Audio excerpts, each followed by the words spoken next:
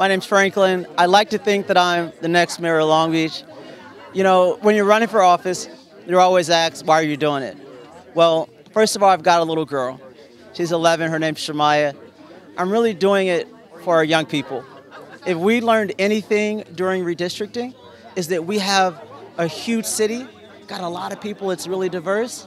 The problem that I notice when I'm driving around Perseverance is so many of our residents just aren't engaged.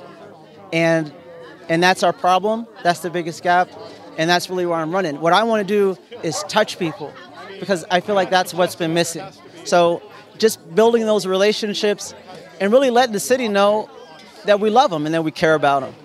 And I'm ready to talk about the big issues too, but I feel like that's really where it is. And you mentioned those big issues. What can people expect from you if you do win?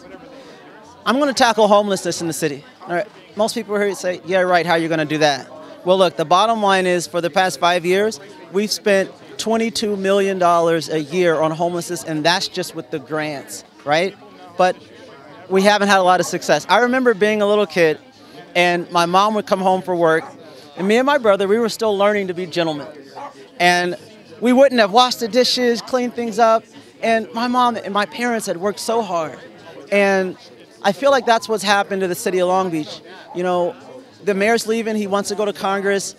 Some other people are leaving. We've been left with the big mess, and it's not fair to the residents. Homelessness is the biggest issue, and I've got some solutions, and that's what I'm mainly talking. And I'll tell you, no matter if you go to North, West, East Long Beach, you can be in a poor community, you can be in an affluent community in Long Beach, they're all on one accord when it comes to that issue.